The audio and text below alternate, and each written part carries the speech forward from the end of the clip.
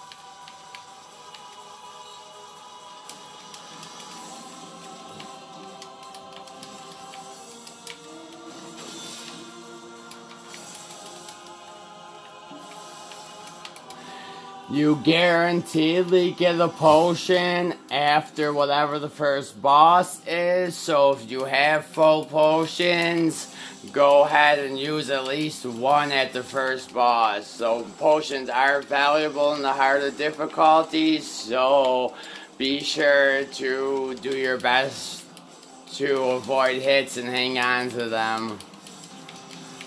Food is nice to help in between potions, and also both the skills necromancy and gastronomy. The mutations are useful as ways to regain health until the final boss, because they're not endgame for the boss, but to get to that point, if you're going to reset your skills, they're quite useful.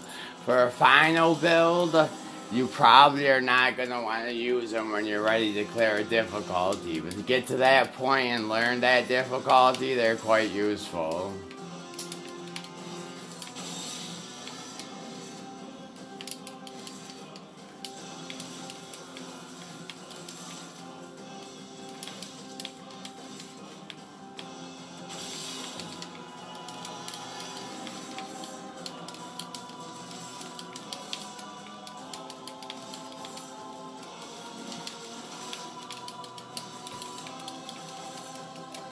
Almost dead. Would have taken a little more hits than I would have liked, though I am learning to use flawless more effectively, so I guess it's acceptable given the circumstances.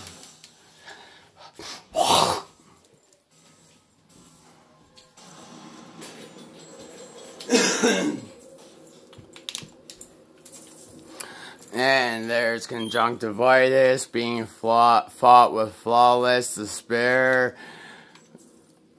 Corruptive Cloud, Light Speed as your skills / traps, and Ice Shield as of now, which is quite useful, though it is a survival build and I'm going for brutality, so finding a better shield in this flawless shield build.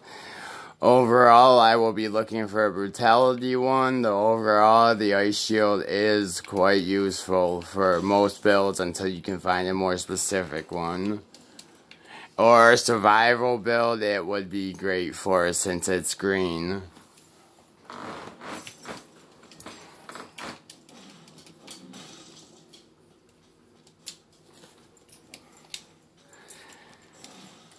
And there's Conjunctivius. I have the choice between Sleeping Sanctuary, and since I have Spider Climb, I can climb up that wall. I am going to take the Graveyard, eventually to the Caverns, and go from there.